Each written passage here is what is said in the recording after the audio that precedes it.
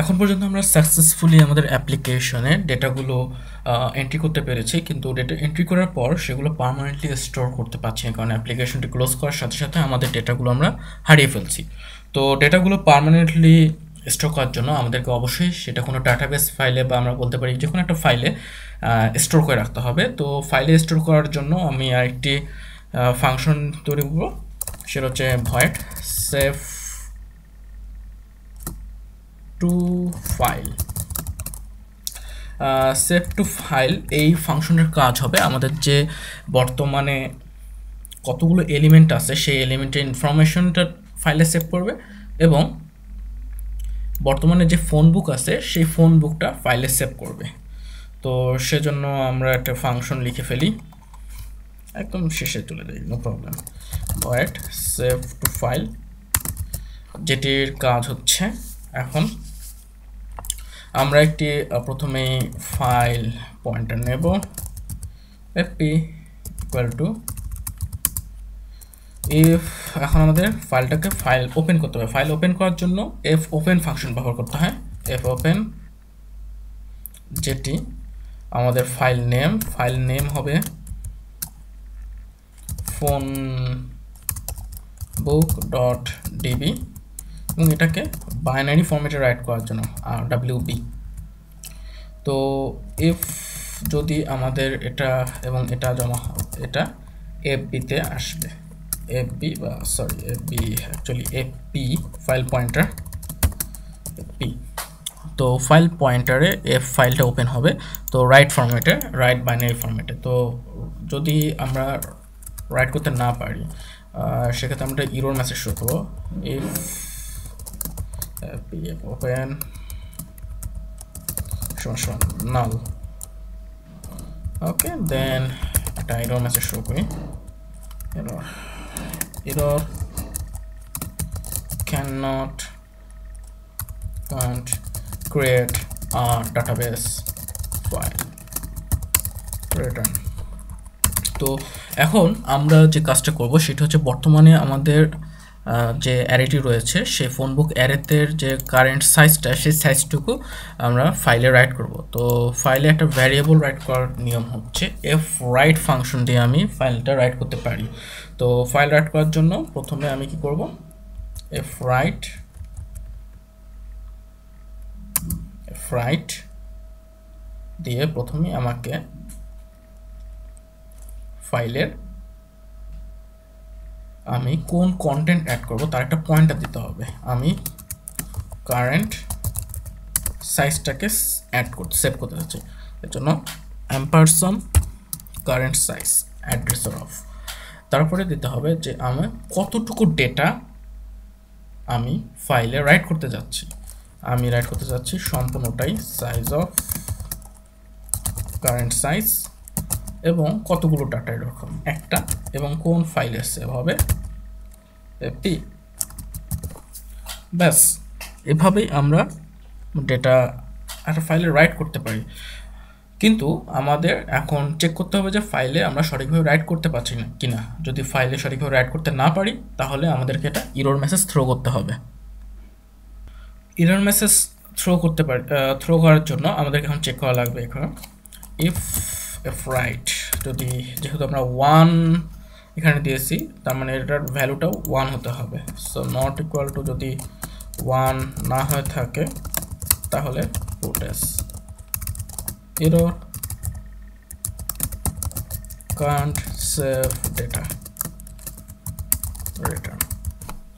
And একইভাবে এখন আমি যেটা অ্যাড করবো সেটা হচ্ছে আমাদের ফোনবুক একটা অ্যাড করবো, এফ রাইট, আমাদের পয়েন্টার অ্যাড করা phonebook array itself an address, so we don't need to use the address of operator here।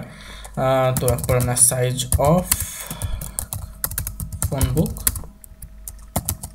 1 AP not equal 1, দেন আমাকে সেমিরর শো করে রিটার্ন করে ফেলবো। তো এভাবে আমরা একটা ফাইলে সেভ করতে পারি। তো ফাইলে সেভ করে রাখলাম, তাহলে আমার প্রথমে যে এন্ট্রিটা সেভ করলাম সেটি হলো save the current size of the phone book. ওকে, এরপরে আমি যেটা করব সেটা সেভ করব, সেটা হলো save the phone book contents. তো এভাবে মূলত আমি আমার ফোন বুক কন্টেন্টগুলো সেভ করতে পারি এবং আমরা এখানে বাইনারি ফরম্যাটে রাইট করতেছি। এর ভ্যালুগুলো আমি বাইনারি চলে শুধু ডাব্লিউ ফরম্যাটে দিলাম, এগুলো স্ট্যান্ডার্ড টেক্সট ফরম্যাটে সেভ হতো, কিন্তু আমি চাচ্ছি না স্ট্যান্ডার্ড টেক্সট ফরম্যাটে সেভ করতে, আমি বাইনারি ফরম্যাটে সেভ করতে চাচ্ছি। এখন এরপরে যে কাজটা করব সেটি হলো রিড করার জন্য একইভাবে আমি একটা function void read from file, same কাজটুকু file start p if is1 f open file name phonebook.db, এবার আমরা বাইনারি ফরম্যাটে রিড করব সমান সমান null then error can't create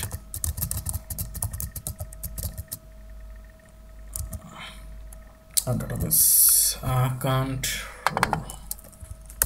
load the database file and return.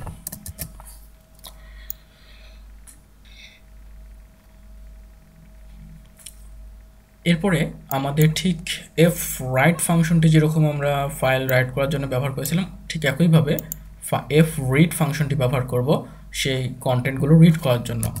তো আমরা প্রথমেই যেটা রিড করব, read the size of the phone book, phone বুকের সাইজটুকু, তাহলে F open F read file read করার জন্য, এবং টপ ভ্যারিয়েবলে size of top 1 file is ap. If for our error checking not equal to 1, then show you here the same way আমাদেরকে এখন read the actual phone book content if read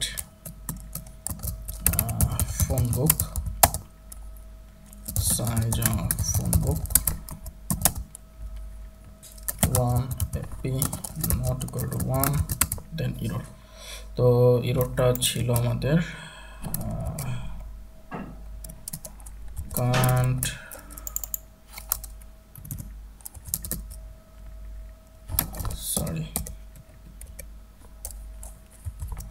cannot বানান ভুল করছিলাম আগে, can't read data,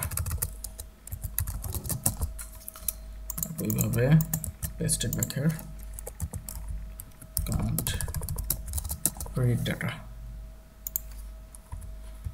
এটা হলো কই বেস্টের সমস্যা, এক জায়গায় ভুল করলে সব জায়গায় ভুল থাকে।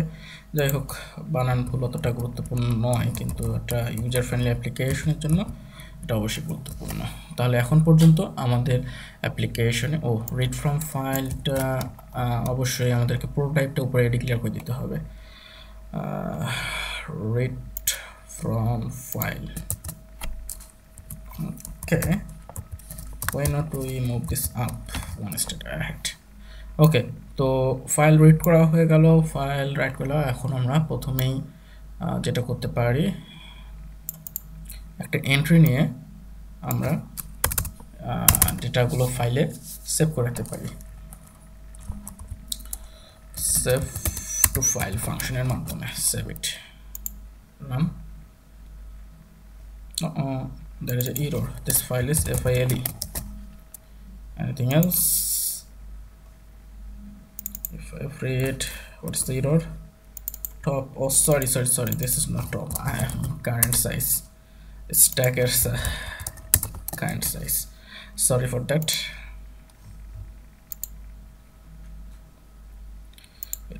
Successful read, Asir Mosaddeq Sakib Sakib দিয়ে দিছি ABC 1 2 3, অ্যান্ড তার মানে আমাদের সাকসেসফুলি ডেটাবেস সেভ হয়ে গিয়েছে। তো সাকসেসফুলি যদি সেভ হয়ে গেছে, এখন আমি এক কাজ করি, এখন অ্যাড এন্ট্রিটা আমরা আপাতত কমেন্ট করি, sorry,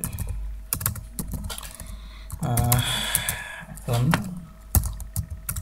read from file and আমরা এখন 20% যদি সাকসেসফুলি থাকি তাহলে আমাদের কারেন্ট সাইজ হবে 1 এবং ডিসপ্লে অফ 0 হবে।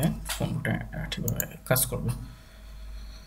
তো and yeah current size is 1 এবং আমরা সঠিকভাবে এন্ট্রিগুলো ডিসপ্লেও করতে পারছি। তাহলে আমাদের প্রোগ্রামে এখন যদি আমরা প্রোগ্রাম ক্লোজও করি তাহলে আমাদের ডেটাগুলো ডেটাবেজে থেকে যাচ্ছে। তো এখন যে কাজটি করতে হবে সেটি হলো একটি আমাদের সুন্দর একটা মেনু তৈরি করতে হবে। যেন আমরা সেই মেনুতে ইউজার তার পছন্দ মতন এন্ট্রি দিতে পারে, মানে অপশন সিলেক্ট করতে পারে, সে এন্ট্রি করবে না ডিসপ্লে করতে চাবে না সেভ করতে চাবে। তো সেটি পরবর্তী ভিডিওতে দেখব।